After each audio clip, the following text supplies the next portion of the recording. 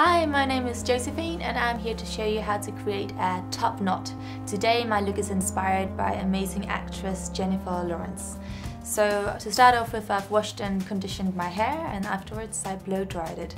And because I'm doing a top knot, the trick for me that I find really helpful is to just turn my head upside down and literally just blow dry it like this, just to make sure that all those little frilly random bits get completely neat and nice. So anyway, here I am, and let's start off by finding the correct point to put my ponytail. So I'm gonna turn my head upside down once again. Because the main thing is to find the perfect place for the ponytail and make sure all the little hair is completely neat. If you don't start off in this way, the whole work is just a bit wasted because you're gonna have to redo it. So just gonna take a little bit of time doing this, but just stick with me, guys. So it's really good to start off using the bigger brush just to make sure you've got all the hairs collected, but then once you're kind of there, you can always swap brushes and go more for like a tail comb with tiny bristles here. I'm using 2 elastics just to make sure once again that it's absolutely secure, because otherwise we just have to redo it one more time.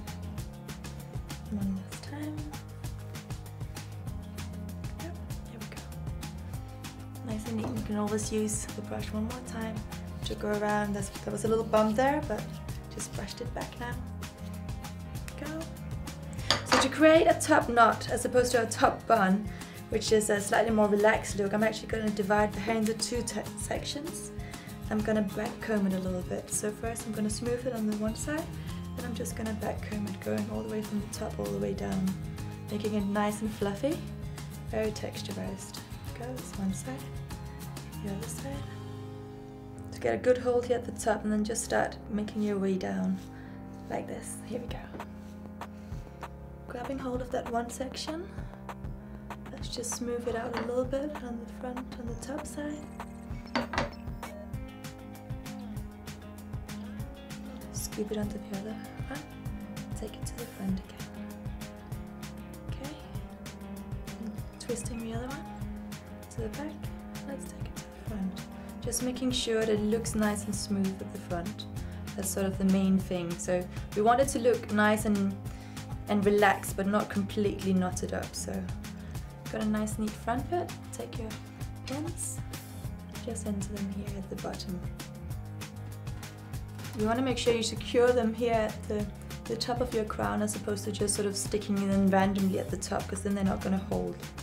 If you secure them by literally sticking in, hold, and just move along the crown of the head, then they'll be in a secure place, and you'll make sure that your top knot stays in place the whole of the night, not just for the first hour or 2.